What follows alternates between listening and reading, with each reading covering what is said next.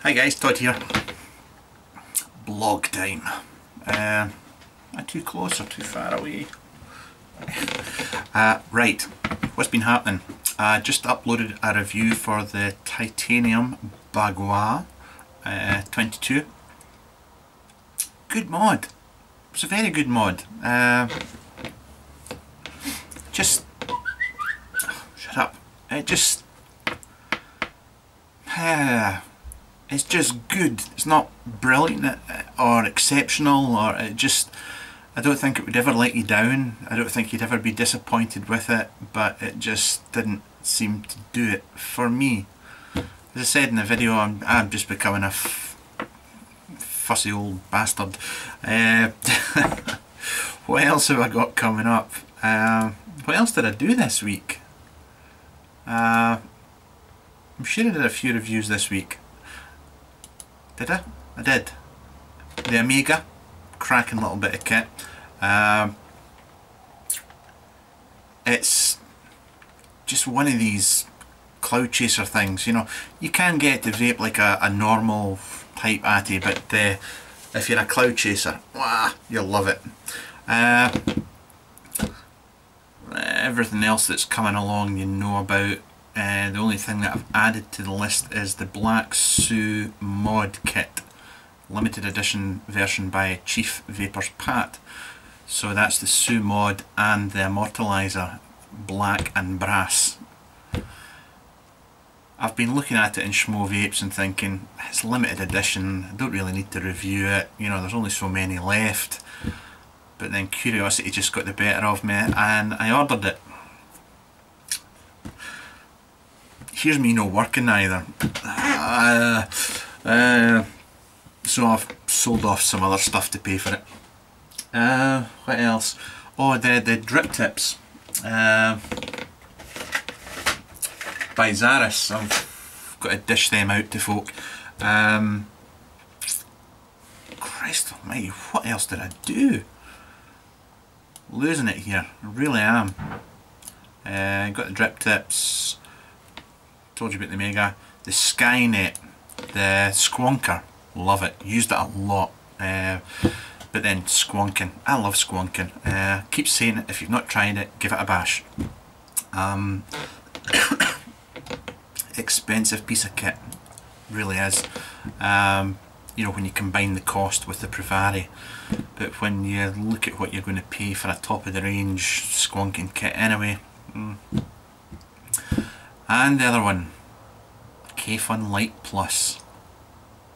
I think it's today or tomorrow. It's tomorrow, Saturday, gets released. Cloud9 Vaping, and what can you say? What can I say? Where is it? Oh, it's in the house. Everything's in the house. It's a... I've got to beat around the bush here. It's a Kayfun. You know, it vapes like a Kayfun.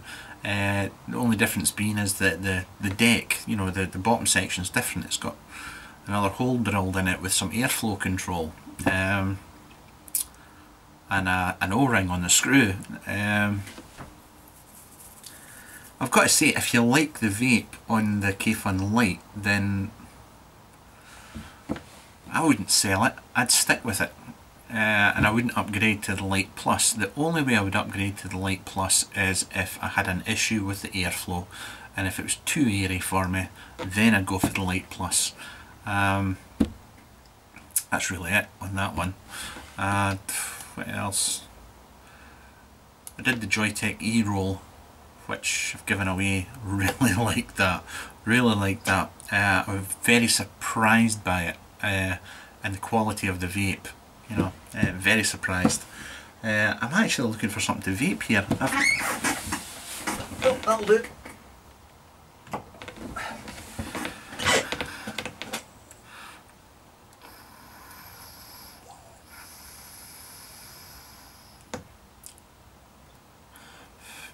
What that is? That's an Atmom Honey. Little dripper. and that's the switch drip tip in the top on just a bog standard EVOD. I've actually got a cotton build in here. Might do a little review, a little tutorial in that, just to show how the cotton build works in there, but it's astounding. Rather than having the wick coming up inside, I've got wrapped around the cup, the ceramic cup, I've got cotton just wrapped and wrapped and wrapped around it, and it holds a hell of a juice, but it vapes.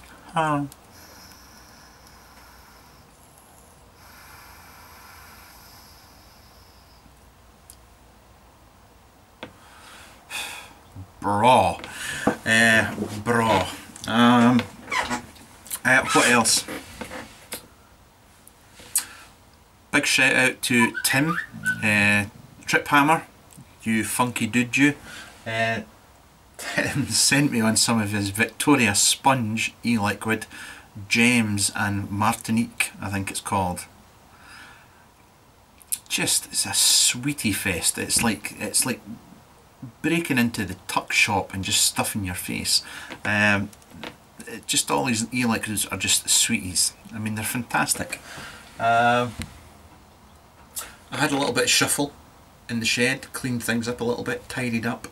So I've got all my batteries up there, my clearomisers and whatnot go up here as well.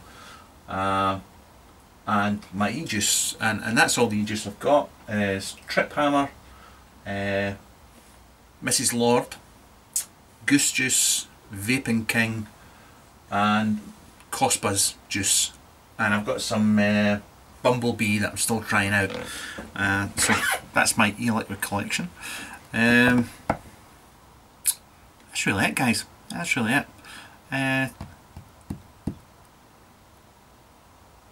Rants and raves.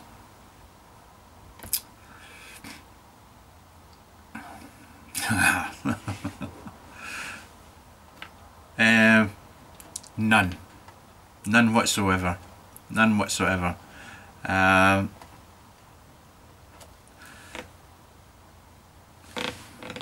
whole go for it. What the hell? The whole clone thing. Just, I mean, it's seen on Facebook now.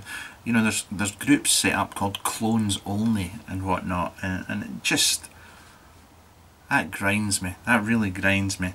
I mean, I know there's so many different viewpoints you can have in this whole clone thing. I mean, I'm not entirely daft. I mean, I can see some people's point of view on it. But you know, when you see people that are bragging about the fact that they have 30 clones, you know, they could have bought the real thing. If they can afford 30 clones, then they can afford to buy the real thing. I just look at, I mean, my point of view is just put yourself in the position that you had a shed and a lathe and you were building mods, just you, nobody else, and you were hand turning them and you were making them by hand, and you were selling them. You're not going to make them in any great quantity because you can't. You're not seeing them or anything like that.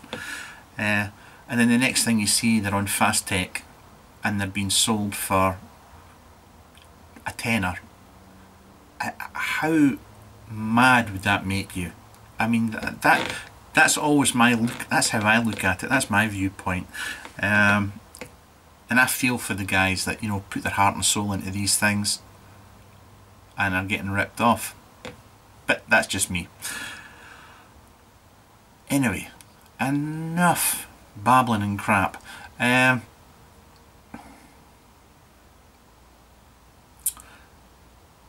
If you're having trouble understanding what I am saying sometimes, and I'm speaking in a very clear and this is my telephone voice, go on YouTube and look for a program called Still Game. All the episodes are on there. This should help you understand me a lot better. And if you can't understand me after watching that, get it up, yeah. Watch the programme, you'll get that. Anyway, I better go. It's late Friday afternoon, I've got stuff to do and I've got a weekend of chilling out. So, all the best guys.